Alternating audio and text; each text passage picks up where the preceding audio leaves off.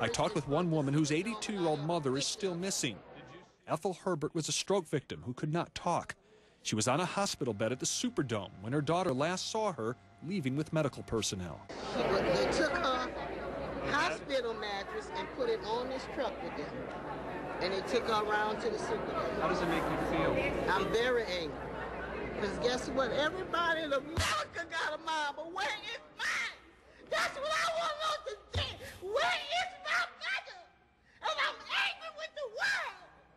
And they can parade around here and talk about Mardi Gras and what they want to do with New Orleans. Well, what about these 3,000 and some people missing? And one of them is my mama. I'm sick of these people. I really am sick of these people. You can save whales. You can save all these animals, but you couldn't save all these people. And I'm tired. And I want the governor, I want the mayor, and I want the president. I want all three of them to come before her 6 children and tell us where she is. We didn't leave her in water. We didn't leave her in the house. We left her in the hands of what they call the world's finest. Denise Herbert's outrage quickly caught the attention of the governor, who took over my seat. They talked about the chaos in the days after Hurricane Katrina. And then Governor Blanco called her secretary.